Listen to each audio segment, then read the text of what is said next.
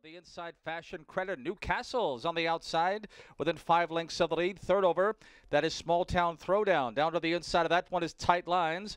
And then comes Taco Tuesday. Toward the inside is Dewey Color in the line. About 7 lengths from the leader, and that leader remains the Homicide Hunter. Just mild pressure from Celebrity EVENTSY. The mile in 1:56.1 as they exit the backstretch. Toward the inside, it's the Rubber Duck in third, followed by Fashion Creditor. On the outside, 3 deep, 1 Small Town Throwdown. Newcastle is all through. Taco Tuesday's moving to the far outside. Coming to the top of the stretch, it's Homicide Hunter bracing for the Rubber Duck on the outside. 2 lengths back toward the inside. Third to Fashion Creditor, but Homicide Hunter answering the bell in a big way. Homicide Hunter makes it 2 in a row.